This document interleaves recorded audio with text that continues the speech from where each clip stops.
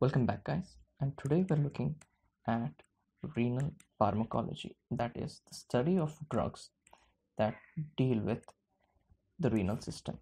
Now, before that, we'll have to look at the function of the renal system.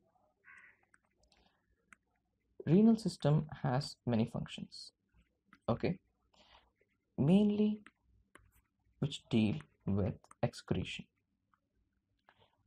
So the renal system is also called the excretory system of the body, but to a lesser extent they're involved with blood formation, renin-angiotensin mechanism, and to a certain extent hormone production.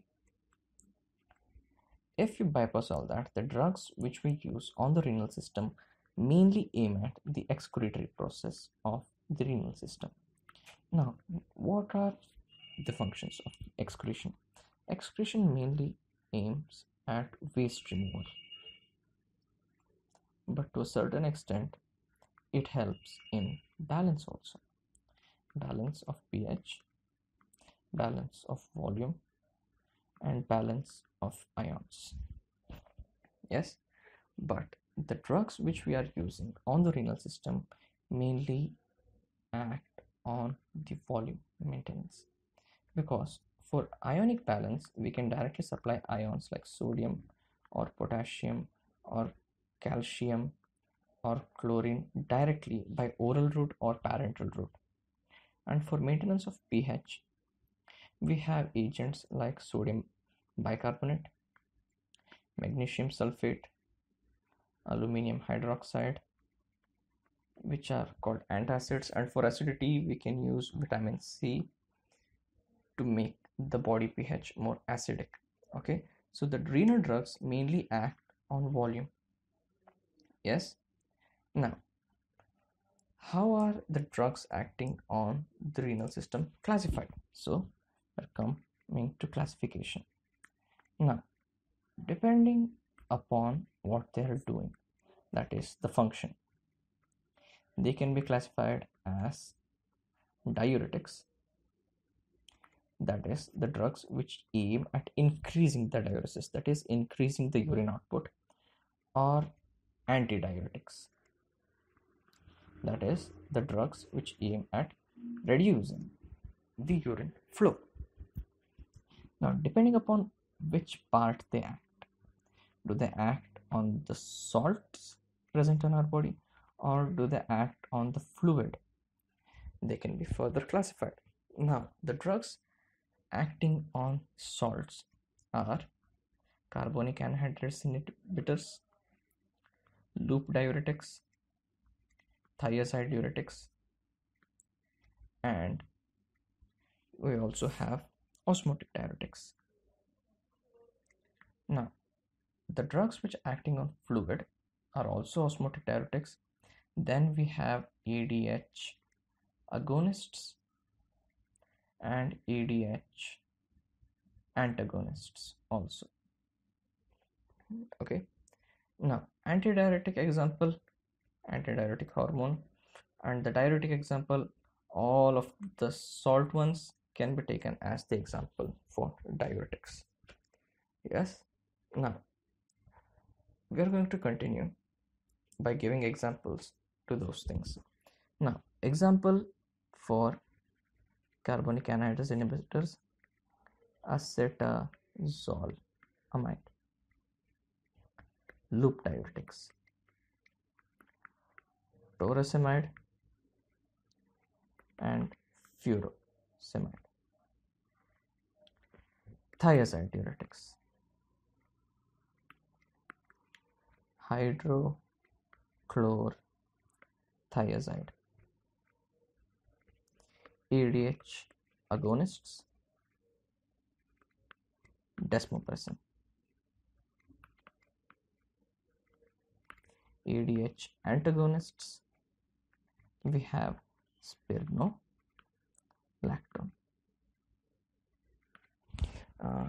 Yes, osmotic diuretics: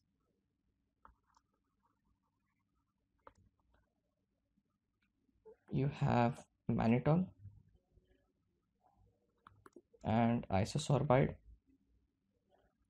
Isosorbide is not the isosorbide mononitrate or dinitrate which we use in case of angina. Isosorbide. And yeah, I think I forgot this. Please add this. Potassium sparing diuretics.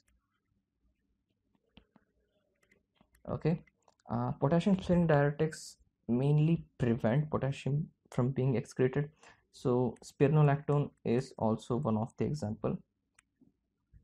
And another important thing would be amiloride.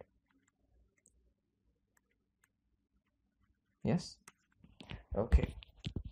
Now in the salt part we have over. So I think this is the classification. Now coming to the normal functioning of the nephron, let's draw a nephron. This is the glomerulus. Then we have a proximal convolution. So this is the PCT. Then there is a loop. So the loop of Henle. And then the distal convolution. So that would become the DCT. The DCT. And then finally the collecting duct. First, let's understand the functioning. Yes.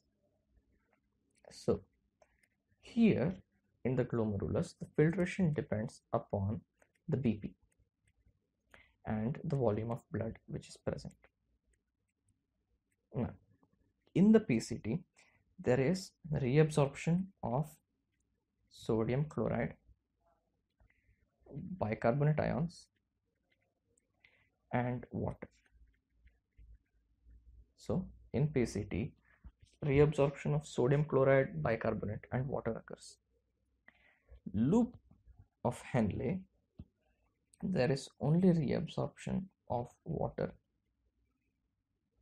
okay, in the downward part, and in the upward part, that is the thick ascending loop of Henle, there is reabsorption of potassium, calcium, magnesium, sodium, and chloride. Okay. In the DCT, reabsorption of sodium chloride occurs. And finally, in the collecting duct, mainly potassium and acid ions, that is H plus ions, and NaCl. So when we are going to talk about the drugs which are going to act on this particular sites, it will be easier to remember that only few components of the nephron deal with their particular respective ions. Okay, so if I were to say that potassium sparing diuretics were to act over here, okay, potassium sparing diuretics were to act over here, then you need to understand that collecting ducts are responsible for potassium and sodium exchange, which is the last step. Yes, and if I were to say that loop diuretics are responsible for depletion of magnesium and calcium ions, then you can see that the loop of Henle is what's responsible for exchange of calcium and magnesium ions. Yes, so this is the importance of this diagram. By knowing at which places which ions are getting reabsorbed or excreted, depending on this, we can say which drug are going to act on which compartment and why. Okay, so most of the drugs which we are using are going to act on the luminal side. Okay, that is inside the nephron's lumen, except spironolactone, because this being a steroid analog is going to act inside the cells, so it's not going to act on the luminal side. So one of the point which would be good to remember. Now, depending upon the classification, okay, let's say this is the class of drugs. We have carbonic anhydrase inhibitors, we have loop diuretics, we have thiazide diuretics, we have potassium sparing diuretics, and If we were to look at the excretion of the respective ions, okay, if we were to talk about that, so let's consider NaCl, potassium ions, bicarbonate ions, and the pH of the body. Okay, these three are urine contents. Okay, so we are going to talk about their excretion, and here the pH of the body. Now, in case of carbonic anhydrase inhibitors, they mainly deal with excretion of bicarbonate ions, which are going to increase highly, and there's going to be potassium excretion in all class of diuretics except potassium sparing diuretics. Okay, sodium chloride excretion will be present in all of them because that is the main component of urine, but it's going to be very high in loop diuretics and moderately high in case of thiazide diuretics. Since loop diuretics are heavy excretors of NaCl, they are also called high saline diuretics. We'll get to that point when we explain this separately. Okay, bicarbonate excretion is not seen in case of loop diuretics or potassium sparing diuretics, but it is seen in case of thiazide diuretics. So the point to remember would be there is decretion of potassium ions excretion in case of potassium sparing diuretics. There is no excretion of bicarbonate ions in case of potassium sparing diuretics and loop diuretics. And there is high amount of excretion of bicarbonate ions in case of carbonic anhydrase inhibitors. If we were to talk about the body pH, we are going to see acidosis and acidosis in carbonic anhydrase inhibitors and potassium sparing diuretics, and we're going to see alkalosis and alkalosis in case of loop and thiazide diuretics. Okay, so this was introduction, and in the second part we are going to continue with